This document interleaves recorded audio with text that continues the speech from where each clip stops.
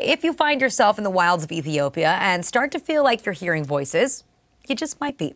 Primate voices, that is. At least that's the experience of one researcher after hearing, or when he thought he heard, human voices behind him that turned out to be monkey business. Take a listen for yourself.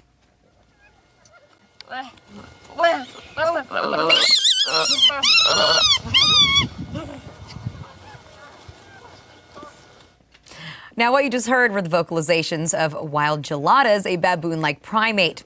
Thor Bergman, a researcher at the University of Michigan, analyzed the sounds in a report published in the journal Current Biology. And Bergman wrote, "I would find myself frequently looking over my shoulder to see who was talking to me, but it was just the geladas. It was unnerving to have primate vocalizations sound so much like human voices."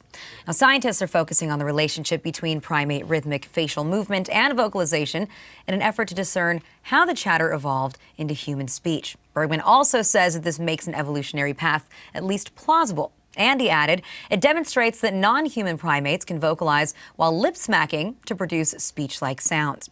Now, this isn't the first primate speech finding. According to Wired, the lip-smacking habits of macaque monkeys has also been studied due to its similarity to a human conversation.